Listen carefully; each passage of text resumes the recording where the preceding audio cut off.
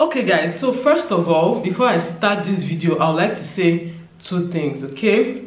The first one is that I'm not doing this video for any kind of sympathy or whatever, because I'm actually fine, but I'm doing this video to enlighten everyone out there, especially Nigerian women. The average Nigerian woman doesn't take this kind of thing seriously, but trust me, those people who ended up having cancer, those people fighting cancer right now, they did not go through their lives planning to have cancer. It just happened to some of them, and it's a very devastating experience for anybody to go through. So if there's anything in this life you can do to prevent it, I think you should. So please take this video seriously and send it to anybody and everybody, both male and female, because even if it's a guy you send it to, I'm sure he has sisters, he has a mom, he has daughters, you know, that can benefit from it. Okay, the second thing is, I might laugh, I might use humor, I might joke about some things, but that does not in any way mean that what I'm talking about should be taken lightly. Okay, personally, I use humor, I use jokes to cope with uncomfortable or undesirable circumstances. So yeah, the fact that I laugh about something, I joke about something, doesn't mean that it's not or shouldn't be taken seriously, because this is actually my life and it's actually really serious. Okay, so yeah, let's just start. Hello guys, welcome back to my channel. My name is Adaeze and I'm a YouTuber based in Port Harcourt. I talk about motherhood, womanhood. I also do vlogs, family vlogs, and I also do DIY videos. So if you're new to this channel, you're welcome, and if you're a returning subscriber, thank you so much for coming back. I truly really appreciate every one of you. So this video is basically going to be a story time and also me sharing my experiences and the knowledge I have gained over the years going through what I went through. Okay, so where did it all start? It started after I started having kids. I have two kids, by the way, if you don't know about them. I have two lovely daughters, Cora and Eva.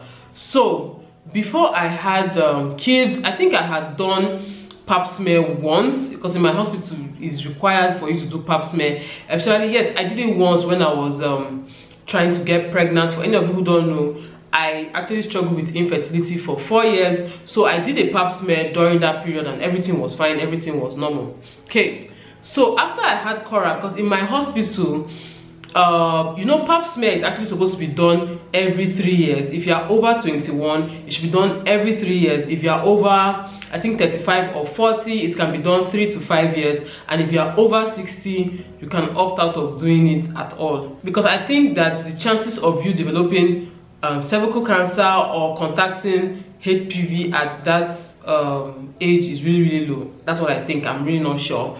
Yeah, so in my hospital they do the Pap Smear every 3 years, but once you have kids, during your postpartum check, the 6 weeks postpartum checks, I think between 6 weeks and 12 weeks, when you come for a postpartum check, they will do cervical, they will do a Pap Smear on you. So for anybody who doesn't know what a Pap Smear is, a Pap Smear is where you go to the hospital, your doctor goes into your cervix and takes out some cells, the cells at your cervix or the cells in your cervix area. They take out some cells, they use a swab, it's like a cotton swab, but a big cotton swab. So they use a speculum to open up your insides, and then they use the cotton swab to, you know, take some of the cells and they put it into a bag and take it to the lab, and the lab analyzes it. So what the lab checks for is abnormal growth or precancerous cells, or anything that shows that things are not normal. Okay, so your test can come negative or positive. If it's negative, it means all is fine, it means there's no abnormal growth, it means you are okay. Now Pap Smear does not diagnose STDs. I think it's mostly done for HPV, which is the human papilloma virus, human papilloma HPV. Anyway, it's done to check HPV and it's done to check for any precancerous cells or cancer. Okay, so like I was saying before all this explanation, in my hospital, when you come for your postpartum check, they do it for you. So it doesn't matter how many times, even if you have 2 kids in 3 years, they're going to do it for you. So after I had Cora, I think I went to the hospital like at my 9th week or 10th week, because yes, I bled till 9 weeks with Cora. Yes, it was just something else. Anyway, that's a story for another day. But I bled till 9 weeks, so I couldn't do the 6 weeks check. And then after that, I don't remember going back for a check. I really don't remember going back for a check during Cora's time. I don't remember doing that test during Cora's time. But after I had Ava, Ava's birth too was a little bit traumatic for me. After I had Ava, I bled for just like a week plus or so. So I was supposed to go back at 6 weeks for my check. Now you guys, please don't be like me, because I did not go back at that 6 weeks. I refused to go back at 6 weeks, simply because number one, I hate hospitals. Like I hate going to the hospitals. I don't have many good experiences with the hospitals. Like if you watch my infertility video, I'm sure you'll find out that I went to the hospital a lot. I opened bum a lot. So anything that requires me opening bum, I really don't like going to the hospital for it. So yeah, after I had Ava, I didn't go for my 6 weeks check, simply because I knew that I was going to have birth control inserted. I decided to go for the IUD. So I just said, since I will still go back for the IUD, instead of opening bum twice, let me just go once. They do insert the IUD, they do the Pap Smear, and then insert the IUD. Okay, so yeah, I went back at 6 months and I got an IUD inserted 6 months postpartum. So 6 months after I had Ava, that was when I had my copper, I think it's copper T or something, IUD inserted. So for those of you that are always leaving comments in my comment section saying things like, you look pregnant, congratulations in advance, please, you guys should just stop it, okay? It's really annoying. I'm just fat. Yes, I know it's hard to believe, considering that I look like a Victoria's Secret model, okay? Considering that I look like a supermodel. Yes, okay, you just have to believe it. I'm just fat. I'm actually 30 kg over where I'm supposed to be, over my normal weight. So yeah, when you see me looking some type of way, just keep your mouth shut, okay? Except that child wants to jump over a copper fence or something. I'm not about to get pregnant anytime soon. So if I don't come to you and tell that I'm pregnant, please refrain from making such comments in the comment section, because it's really hurtful. Imagine if I was actually trying to get pregnant and I was struggling. I mean, you guys know I struggled with infertility before. So imagine if I was actually maybe trying to get pregnant and I'm struggling with it, then you're not leaving such comments in the comment section. You can imagine how hurtful it is. So please don't be the reason why any woman goes to bed crying. Thank God I'm over that. Thank God I'm not even trying to get pregnant. But don't be the reason why any woman goes to bed crying, okay?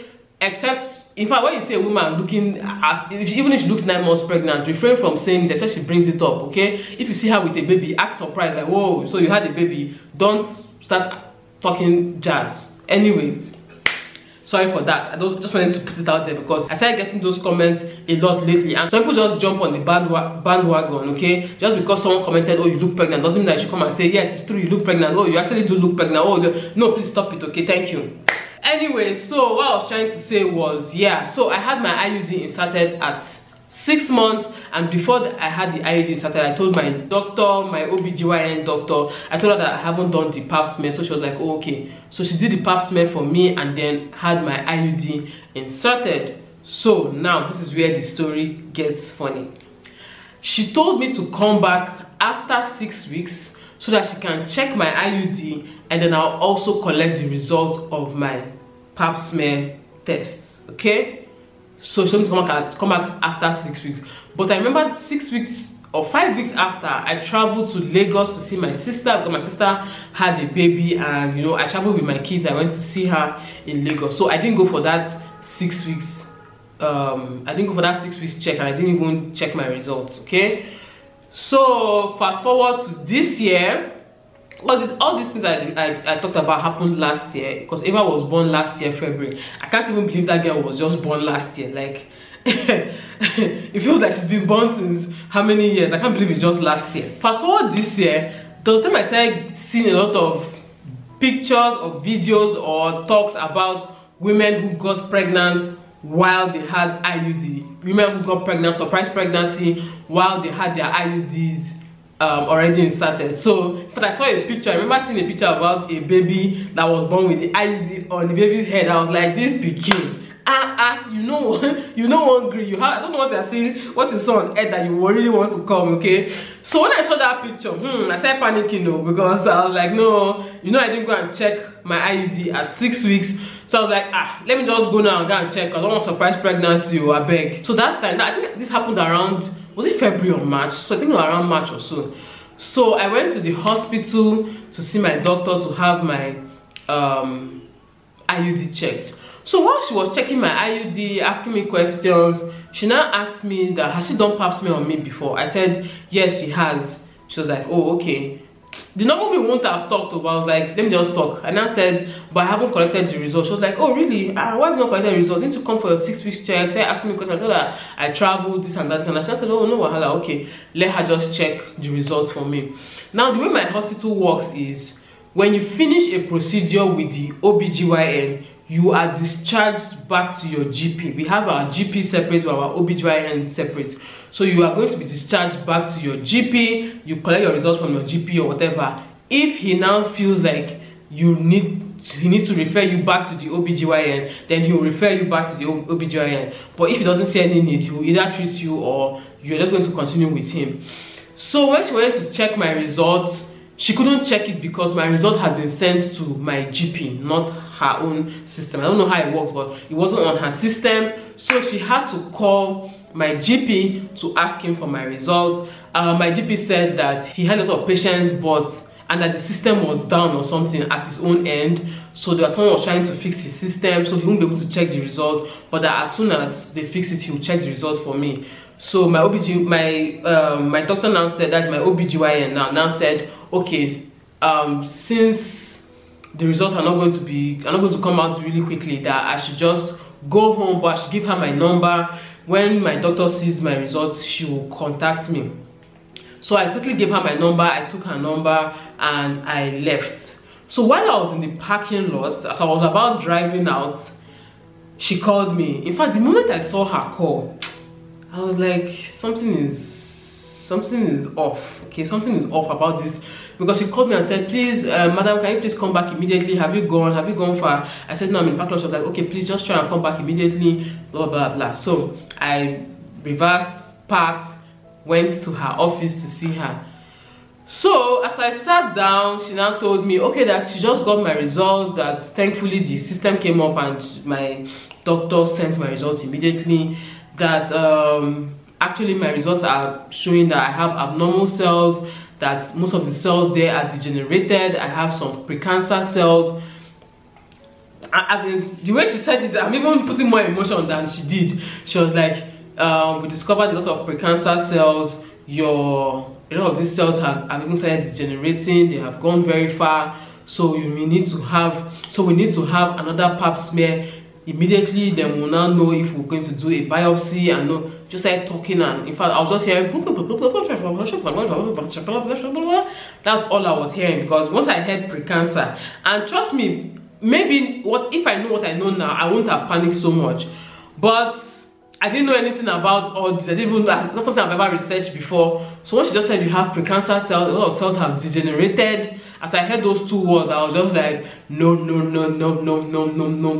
My brain just shut down. All I was just saying was blah blah blah blah blah blah blah blah blah blah blah blah blah blah blah. I'll have to reschedule you for another appointment. So, and the way my hospital is everything is by appointment. You can't just walk in, except it's an emergency. You can't just walk in and see the doctor. They have to schedule you for an appointment. And okay, there was another statement she made. She was like, why didn't the lab contact me when they got my results? And honestly, to be frank, why I did not go back for my results was I felt if they found anything that was alarming, they would contact me. So that was why I didn't go back. So she was like, why didn't they contact me? She even called the lab and said, why didn't you contact? Decided saying something on the phone. I don't know what she was saying. They were going back and forth. All this while I was just like, Jesus, help me. Don't panic. Okay, that's what I was just telling myself. Don't panic. It's going to be okay. It's going to be alright. Don't panic. So anyway, she now told me, okay, that I'll have to come back. That the nearest appointment she had was in 3 weeks, so I'll have to come back in 3 weeks for another Pap smear, so that Actually, she could have ordered for, is it ordered now, whatever. She could have recommended the biopsy immediately, but because my pap smear was done long ago, I think it was even over 6, it was like over, I think over 8 months that I did that. The previous one that got this result now was over 8 months, so she had to do another one before she will now order the biopsy or order. There's something else we call column something, columnscopy or whatever. Anyway, so if I remember the name, I'll put it on the screen. Okay, so she now booked me for 3 weeks after. Good. 3 weeks after now, the day I was supposed to do the tests, my period started. So I had to go back and tell her my period has started. I feel like my period started a day before. I tell her that I'm on my period right now, I can't do the test today. So she had to book me again for another a month after that. In fact, I don't know what my doctor was even doing. I think she was just choosing the next available dates, because I mean, it's a no-brainer. If I started my period yesterday, if you're booking me for a month after, I'm most likely going to be on my period again, okay? So I don't even know why she did that, but I think it was the nearest date she could find. So she booked me for a month after. I came back a month after. My period started the morning I was sporting actually, the morning I was supposed to do that one. So she had to book me again for, I think, 2 weeks after now. So that 2 weeks after, I now went back and did another pap smear. Now, throughout this time that all these things were happening, it was only my husband that I told. I did not tell any friend. I didn't tell my sister. I didn't tell my parents. Normally, my parents are very praying parents. They have faith and all that. But I was like, my parents are not going to take it lightly. You know, when anybody hears cancer now, I mean, parents are not going to take it lightly, especially since we're not sure of what the situation is. And I told myself, I could go back and it could be nothing. If it's nothing, there's no point bothering them, okay? And if it's something, there's really no point telling them, because they are going to panic, and I just didn't want to make them panic. And to be honest, yeah, I'm kind of happy I didn't tell them. Although now I'm telling them because they're going to watch this video. So, Daddy and Mommy, when you're watching this video, sorry that I didn't tell you guys, but I just didn't want you guys to worry so much. So anyway, while these things were going on, only my husband that I told, he has this way of acting like all is well. I think I said this before in my infertility journey story. He always acts like all is well. He doesn't panic, he doesn't fret, he doesn't, you know. So it's annoying in the sense that sometimes when you are going through a situation, you want someone to panic with you. You want someone to be like, oh my God, to freak out with you. But at the same time, the good thing about him not freaking out is because he didn't freak out, my faith was strengthened. Okay, my faith was strengthened that all is going to be well. I don't know how to explain it, but yeah, having a partner who is strong actually helps strengthen you, even though sometimes it's annoying. I want you to get angry or panic with me just sometimes. I want you to attend my pity party with me, okay? So when I told him he was strong, he was like, he didn't really have show so much emotions. So time to collect the results. I had to collect the result 3 weeks after I finally did the pap smear. So before then, when I got home, I forgot to say this part. When she told me about that precancer, this one, when I got home, I couldn't eat. Me that I use food to cope with stress, okay? I use food to cope with stress. So anytime you see me gaining weight, just know that, okay, this girl is actually stressed out. So me that I use food to cope with stress, to cope with grief, to cope with everything, I could not eat, although it didn't last, evidently. Evidently, it didn't last. I think after like 2 days, I was like, I said eating anything, Joe. I cannot come and keep myself, Joe. So anyway, yeah, so I went back for the results. I was shaking when I entered her office. I was really shaking. She was like, oh, okay, madam, sit down. Yeah, oh, you want my results? Okay. So the funniest thing happened. She opened my results, and the next thing she said is, oh, okay, yeah, your result is normal. Yeah. Okay, so why did you even what made us do another test? Because I can see you did a test before. That's what she was asking me. I was like, yeah, I did a test before, and the results said I had precancer, this one, bobo. She was like, oh really? That she's surprised. She now had to go and check the results. And I'm like, no, everything is fine, everything is normal. That she's just going to discharge me immediately. That I could just come back in some months' time to do another test if I want to, but that everything is normal. I don't really need to do another test, but if I want to, I can come back in November. Yeah, I've forgotten I'm supposed to go back. I just remember that I'm supposed to go back. Yeah, so yeah, I'm going to just after this video, I'm going to book my appointment anyway, so I can do it I can do it maybe this week or next week, most likely next week anyway. Yeah, so she just quickly wrote a discharge note and gave them a date for me to come back, but she's now hands off. I'm now back to my GP. All these things happen so quickly. When I say so quickly, it happened in a space of 10 minutes, and that was it. And this is something that I was worried for months, literally months. This happened in March. The first incident happened in March, and I ended up getting my results in, I think, May, June. Yeah, I ended up getting my results on June 25th or so, yes. So I was worried for months for nothing, for absolutely nothing at the end of the day. So, yes, thank God, okay, the results were fine, but to me, the way she handled it was just really weird. Like, it was really, really weird. Like, she didn't even remember that she was even asking me, why did we have to do another test, this and that, and I was like, hello, madam. okay. So, yeah, thankfully, my test came back normal. But I won't lie, if it doesn't bother me, that maybe the second test was wrong. To be honest, yeah, it actually does bother me sometimes that what if the second test was wrong? What if the first one was right? That's the devil speaking anyway, because I mean, why should I be thinking that way? But yeah, it does bother me. I pray against it. I can never have anything like that. Yes, it is not a death sentence. Early detection is actually your best bet at preventing the cancer. So if you detect it early, they can just remove those cells and, you know, do whatever they do to make you better. Okay, so it's actually the main reason why I decided to make this video. Please, I'm begging you with everything in me, please go and do a pap smear. When I talk to a lot of Nigerian women, when I talk to a lot of women, basically, I realized that so many women do not do this test. Like, how? I told someone one time that in my hospital at a 6 weeks check, they do your pap smear, and she was like, pap smear? Which one is pap smear? I said, and she had like 3 kids at this point. I was like, so you've not done any pap smear before? She said, no, she's not done any pap smear before. I was like, you better go and do it, okay? Don't be there thinking that, yes, oh, it's me and God, we are tight. It's not about that, okay? He has given us the wisdom, he has given us the sense, he has given doctors the wisdom to actually tackle these things early, because it's part of life, okay? It's part of life. So please, if you are listening to this, if you are watching this video and you are over 21, I think when you are below 21, you don't really have to do it. But if you are over 21, if you are sexually active, please go and do a pap smear and also do a mammogram. They also do mammograms in my hospital when you get, I think it's when you really get pregnant or before you get pregnant or something. I know I will do mammograms.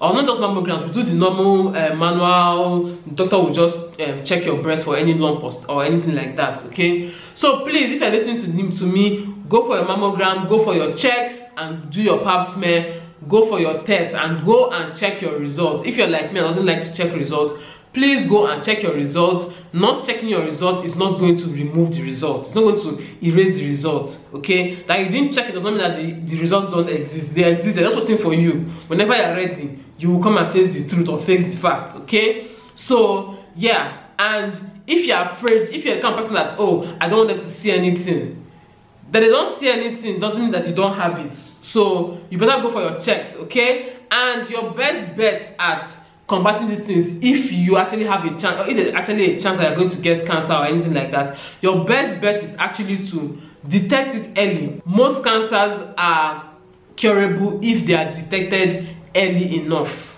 okay? Not curable, preventable if they are detected early enough, okay? I don't know if it's most too. I just said that. I don't know if it's most, but I think breast cancer and cervical cancer are actually preventable if you detect them early, or if you on the onset or whatever. So basically that's my story. That is my story. When this was happening, I didn't tell anybody. Like I keep saying, I'm kind of person that when I'm going through the worst of the worst, I do not tell anybody. Not because I'm trying to be secretive. I'm actually not a secretive person, which is funny. I'm not a secretive person. I can say everything and anything, like, you know, but there's some information that I feel should be time sensitive. Yeah, some information are actually time sensitive. Sorry if I'm sounding somehow nasally or if I'm sniffing. It's because I've had a cold for the past how many days. The thing has refused to go. and no, it's not pregnancy, I'm not pregnant, it's just cold, it's just kata. My children also have it, or are they pregnant too? So please, it's not pregnancy. Thank you. Anyway, like I was saying, some information are actually time sensitive. It's not everything you say every time. Some things you say immediately they happen, some things you say years after they happen, some things you never say. So yeah, that's it about it. The pap smear is not really painful, it's just uncomfortable because they're going to use a speculum to actually open your cervix. I think for me, I think the discomfort I feel, or even sometimes I feel kind of, I feel pain, but sometimes I feel it's mostly in my head because I hear the speculum, like when they are screwing something, like screwing it to open up or screwing it to stay open or something. When I'm hearing that sound, it sounds very I don't know.